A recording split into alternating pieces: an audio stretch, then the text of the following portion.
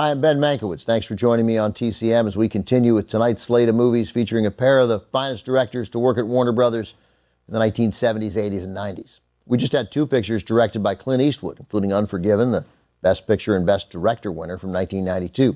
Coming up, two from director Alan J. Pakula, who directed a Best Picture nominee for Warner Bros. In 1976, All the President's Men, which we had earlier this month.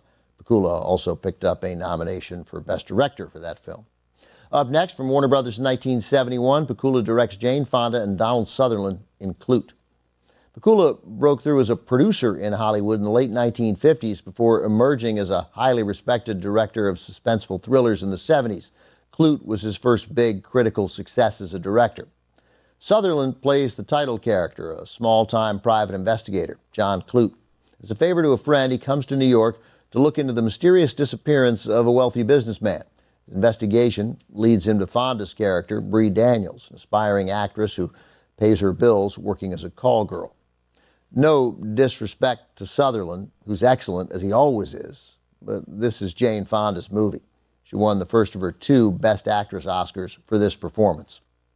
Pakula began his career more than 2 decades earlier. After studying drama at Yale and graduating in 1948, Pakula moved out to L.A., started working as an assistant in the cartoon department at Warner Bros. In 1957, he began producing films with the baseball drama Fear Strikes Out, starring Anthony Perkins, marking the first of 7 Pakula collaborations with director Robert Mulligan. They followed it up with their most significant picture together, the 1962 adaptation of Harper Lee's To Kill a Mockingbird with Gregory Peck. Pakula stepped into the director's chair at the end of the decade with a 1969 melodrama, The Sterile Cuckoo, starring Liza Minnelli. But it was his next picture, Klute, that established Pakula as a master of dramatic suspense. He went on to cement that reputation with 2 more landmark thrillers in the 70s, now known collectively as his Paranoia trilogy, The Parallax View from 1974, then All the President's Men in 76. This one is from 1971, shot beautifully, creatively, and darkly by Gordon Willis, also with Charles Cioffi and Roy Scheider. Klute.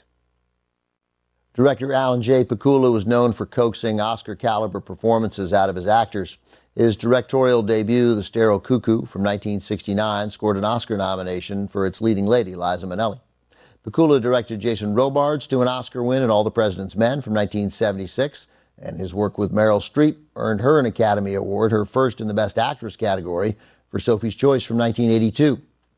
With Klute, under Pakula's direction, Jane Fonda won the Best Actress Oscar, the first of her career. At the time, Fonda was heavily involved in anti-Vietnam War activism, and she knew the Oscars ceremony would put her on live television in front of viewers who would expect her to say something about the war.